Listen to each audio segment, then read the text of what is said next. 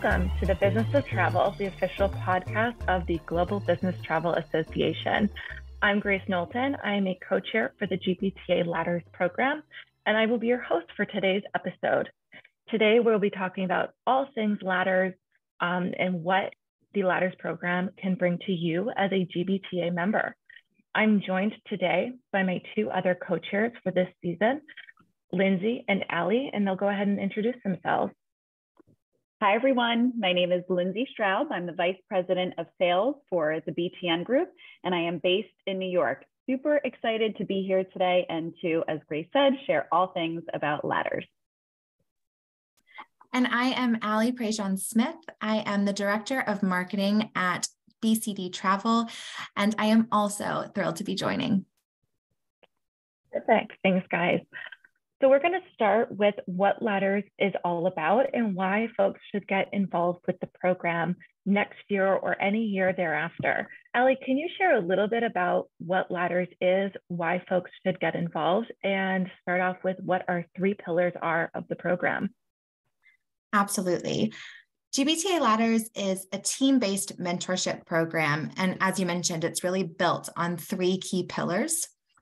The first of which is the project presentation. It's sort of the crux of the program, and it's where teams of 6 mentees, 1 alumni advisor, and 1 mentor really work together towards a project that's related to our season theme. And coupled with this, we also provide central professional development opportunities via monthly webinars in our summit. And we have networking opportunities for all involved, which are both in-person and virtual. Ali, can you talk a little bit more about your network? A few years ago, you moved over to the UK, and can you just tell our listeners a little bit more about how the Ladders Network helped you transition from living in Texas to living in London, and how that helped your career as you moved across the pond, if you will? Absolutely. Ladders gave me kind of an immediate in with the business travel community in the UK when I made my global move. I really didn't know that many people in the market, and as all of the individual business travel communities are around the world, it's a close-knit bunch. So it was fantastic to go to my first industry event and be able to connect with people that had been participating in the Ladders program. It's certainly one of the many reasons that I think others should be getting involved in the program to expand your network. There's also, as mentioned, a ton of kind of professional growth and development opportunities. All three of us, I think, can share journeys as to how we've grown participating in the program over the years. And we've seen mentees transition into mentor roles. We've seen some of our former mentors, take the stage at industry events. Most recently, a mentee kind of presented at BTN Innovate. So the professional development and growth is another key benefit as to why to get involved in the program. Absolutely. Thanks for sharing that. One of the other key portions of the Ladders program is the season's theme. In the past, there have been many different themes that have been addressed through the Ladders program for an entire season. Can you talk a little bit about the themes that we've seen in the past and the topics that our teams have tackled in previous seasons? Absolutely. The current season topic, which year over year is kept very intentionally vague. This year's season topic is all about looking outside of the industry to drive change. Year over year, we've seen kind of these vague topics. Last year, the topic was corporate responsibility. What's next? And again, they're kept intentionally vague so the teams can really come together to hone in on an angle that they're really passionate about, that they can dive into research and come up with, very unique presentations on this specific topic. This year, we actually have 18 teams in the program, which is phenomenal. And you'd be surprised. We do not get repeat presentations, on these topics. We really get 18 unique angles and presentations as the teams work for months pulling together research. So we're excited about this one. Our industry is certainly in a state of transformation right now, and we're excited to learn from the transformation of other industries and bring that into travel. Perfect. Thanks, Ali. Now, clearly there's a great benefit to the individual participation in the Ladders program. Lindsay, can you jump in and just explain a little bit more about the benefits to an individual company and why companies should be supporting individuals if they are keen to join in the Ladders program? Sure. Yeah, absolutely. So there's a clear benefit for a company to support a program like Ladders so that they can showcase their commitment and their dedication to talent development as well as employee retention. Now more than ever, companies had been struggling with resources, and supporting something like Ladders where their employees can really work through personal and professional development is a testament to that company. It also gives the company the opportunity to showcase some of its employees throughout the Ladders program, where there's endless connections that can be made that of course benefit our Ladders members personally, but also professionally. We're all part of this travel ecosystem, and we all tend to work together in some capacities. So to have these different companies be represented throughout the Ladders program is a huge benefit.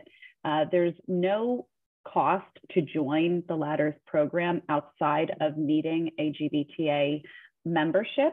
But that being said, it's often required that the members have approval from their company. So we do try to promote these key takeaways for the company because there is an investment of time for the members. And so having your company's support to really propel you through the program goes a very long way.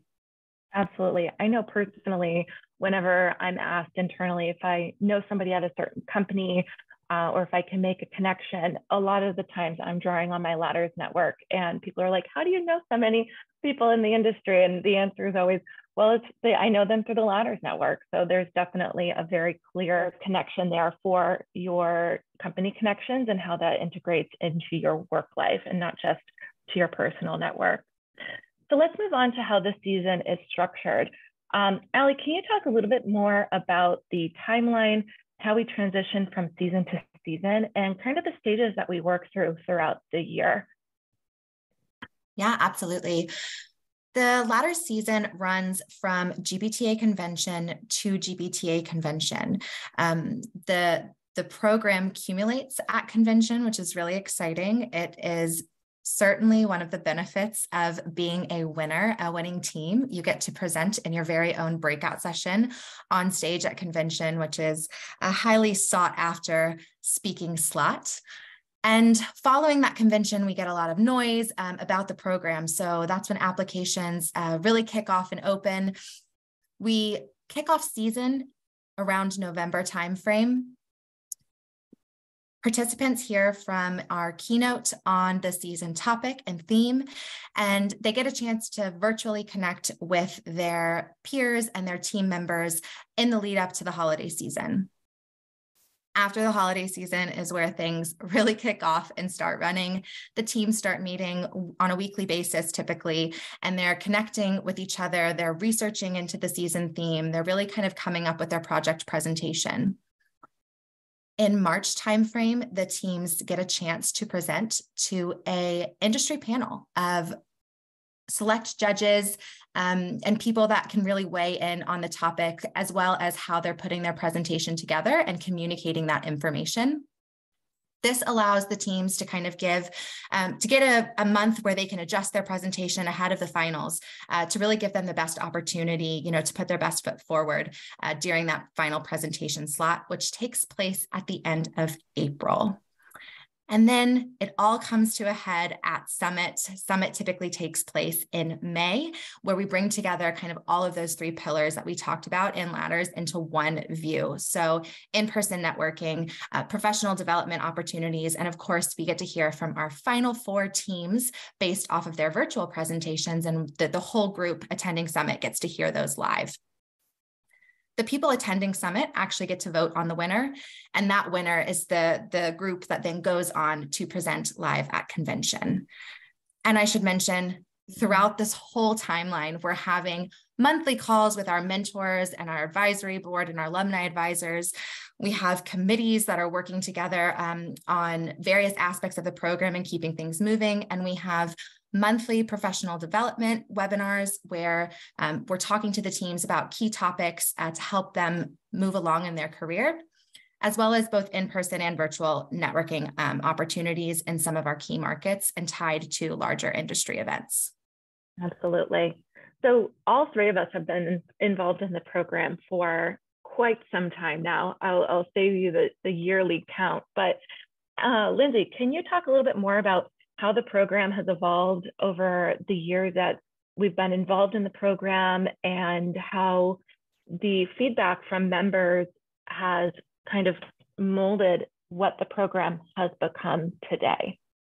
Sure. The program has evolved over the years that we will keep to ourselves, but to Grace's point, it's been many, many years that we've been in the program, and it has certainly evolved from the time that I was a first-year mentee to now sitting as a co-chair on the leadership team. It's so important to have a constant pulse on the program members to understand what it is that they are looking to learn throughout the season, whether that's industry knowledge, whether that's skills that they can hone in their personal and professional development as they look to advance their careers. So we do check in with members each season and we'll survey them to understand what some of those topics might look like. And we really do need to be agile as a leadership team as we look at the total number of program participants. We are right now in our largest season to date. It's our 9th season, and we've got 185 total members, 18 total teams. And for point of reference, last season, there were 12 total teams. So we do need to be mindful and cognizant of this total number so that we can deliver content and networking opportunities that benefit that larger group. There is a huge mix to the type of program member in terms of geography, time in the industry, time in a new role, and a number of other factors that really keep the program extremely diverse. And we always try to do a wonderful job at accommodating all of those differences to, again, benefit the overall group. Absolutely. I think it's also notable to call out, as the world changes, so does the Ladders program. So in 2020, when we could no longer host Summit in person, we decided to host it virtually. And then we could no longer meet in person, we held virtual networking sessions. So even throughout the time when we were all staying home and we couldn't get out and see each other and do things that we normally would, the Ladders program and leadership helped Ladders to pivot in a way that made it so that it was still a sustainable program and kept people involved, which I think is a true testament to the value of the program, where people still made time to be involved in Ladders. Despite kind of what was going on in their work lives. Ladders is a great way to just stay connected to everybody outside of your traditional working environment. So I always thought that was really great how we pivoted as the world changed. We changed to as a response. So let's talk a little bit more about the Ladders structure, the different roles that are a part of the program. So Ali, can you talk a little bit more about the difference between a mentee, a mentor, and the alumni advisors? And maybe folks listening can start to figure out where they would fit into those roles and what they might think would be the best place for them to get involved in the Ladders program. Sure thing. I think the first misconception to address is that to be a mentee, you have to be new to the industry. Mm-hmm. We have mentees that are 30 years into their career, which is phenomenal because you pair somebody that's, spent a ton of time in the industry and has a really broad depth of knowledge, but maybe it's really specific to your vertical within the industry, right? Maybe you've spent those 30 years focused, the airline world. And actually you want to get a broader knowledge on how the whole kind of travel industry works together. So the teams really bring together people across those verticals, and it makes for a very interesting conversation when you have people that do have so much experience joining the program as a mentee to talk about, what's going on in the industry with other verticals within it. The teams are made of about 6 mentees. So you'll have mentees across verticals all working together on the project. And they're paired with one mentor or perhaps a team of co-mentors who, again, are industry veterans. They're leaders in their respective fields. And to help those mentors kind of manage, it's a time-intensive program. It's certainly beneficial, but it does take time to go through this project and to really kind of make the most out of it. So we have some seasoned alumni advisors who have actually gone through the program before for a minimum of 2 seasons, and they're able to, one, help the mentees. They can address some of the concerns they have, say, when should their project kind of come together? What direction should they be taking? How to kind of hone in on that? How to assign roles within kind of their group, who's working on what in the project. The alumni advisors really help the mentees to kind of form that path forward. And they're also working really closely with the mentors to help lighten the workload, to help advise the mentors, again, on those same kind of steps. And it's a really interesting piece, I think, as well within the program, where if you stick with Ladders and if you transition into that alumni advisor role, you do get a little bit more one-on-one time with your mentor. So this is a team-based mentorship program. It's really about learning more about the industry and kind of, building those connections. And that one-on-one mentorship really kind of comes into play, I think, when you transition into that alumni advisor role. Mm-hmm. Great, thank you.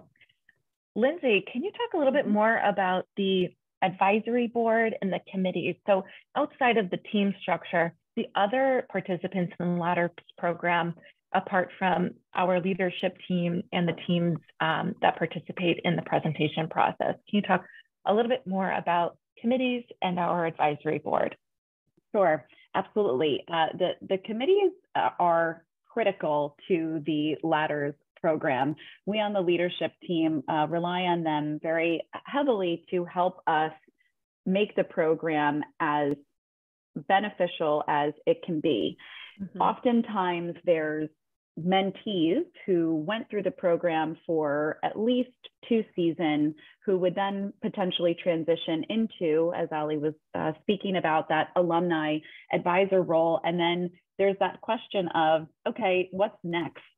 It's not to a point where that individual could necessarily jump to be a mentor who's leading a team, but they do really want to stay involved. And I know that I personally faced this after being a mentor for 2 years, transitioning to that alumni advisor role, and then thinking, okay, I really want to stay involved, but what's next? Mm-hmm. There are plenty of committees to choose from. There's a team for each of those committees of about 3 or 4 individuals who are meeting fairly regularly, let's call it monthly, sometimes every other week, depending on the cadence that's required. But to give some insight into what those committees are, there's our media and comms committee. They are rock stars. They are managing our website, the different communications that are going out to the members, our LinkedIn page. They're really hot on Instagram right now and Twitter. We've got our recruitment committee, who is vital during the time that we're looking to recruit new members to join the program. We also have a committee for alumni advisors, so that those alumni advisors can come together, again, regularly and speak through their experience, talk about what's working, what might not work, and how they can best support the teams. We also have an events committee. So those are the gurus in terms of our in-person and sometimes virtual networking events. We have a giving committee that focuses on any type of give back event or activity that the program wants to support. We're all very, very passionate about that.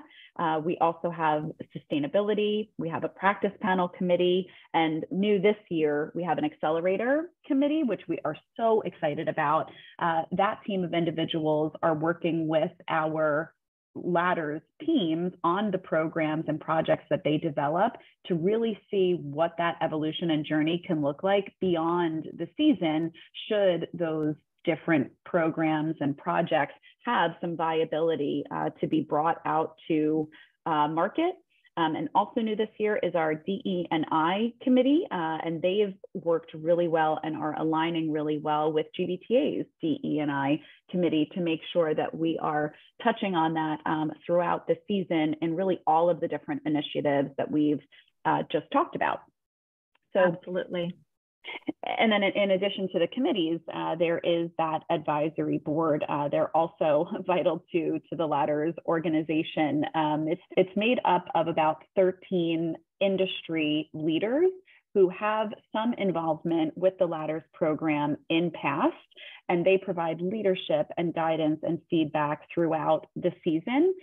We're very fortunate to be able to bounce ideas off of them. We're meeting with them monthly and running things by them. As we talked about, there's a ton of evolution and advancement of the program, and it would be a detriment, I think, to the program if the leadership team, not just us, but those who have come before us and those who come after us, did things in a silo without having that sounding board, because the, no pun intended, advisory board are huge proponents of the program, and their feedback is, again, critical to what we do and things that we put in place to better the program. Mm-hmm. Just going back to the committees for a quick second, I think something that can't be understated as involvement with the committees is the ability to hone those transferable skills. So specifically, let's just take the Media and Comms Committee, for example. If you're not familiar with how to manage a LinkedIn page or a Instagram page for a company, this would be a great opportunity for folks to get that experience. So many times we look to take on jobs or apply to jobs, and they want certain experiences before we're able to get those experiences. So joining a committee and getting into a topic that you may not get exposure to in your day job is a great opportunity to get involved in something else and get those, fill those criteria that you're looking to fulfill so that you can move forward and draw on that experience back into your day job and apply that going forward. So that's something that I have always found really beneficial as when I was a part of committees in the past. I'm sure you both can that resonates with you as well. So that was always the highlight for me. Totally. And then I'll just talk a little bit more about keynote speakers in the GBTA Foundation. So each year we partner with a keynote speaker who is an industry expert in whatever the topic is for that season that we have selected. So this year is Barbara Rose from EY. Of course, this year's topic is kind of draws on driving change and looking outside of the industry. So her role with EY, we thought she'd be a great fit. And she's also been involved as a mentor in the program in the past.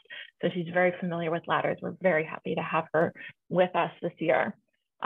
We also invite speakers to join us at the GBTA Ladders Summit every year.